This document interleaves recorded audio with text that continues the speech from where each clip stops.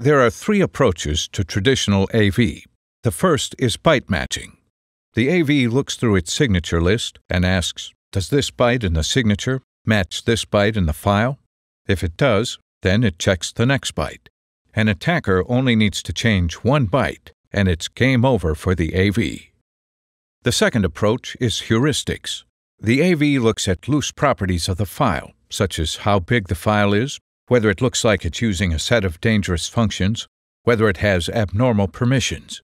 An attacker only needs to change one property, and it's game over for the AV. The third approach is hash matching. The AV calculates hashes over different parts of the file. An attacker only needs to change one bit, and it's game over for the AV. Cylance uses a fundamentally different approach. Cylance looks at billions of files. For each file, 2.7 million points are considered. The machine learning generates a maze. The presence or absence of a property directs whether to go right or left. Each dead end in the maze represents a score, good or bad. If the attacker changes a property, it can make the score even worse.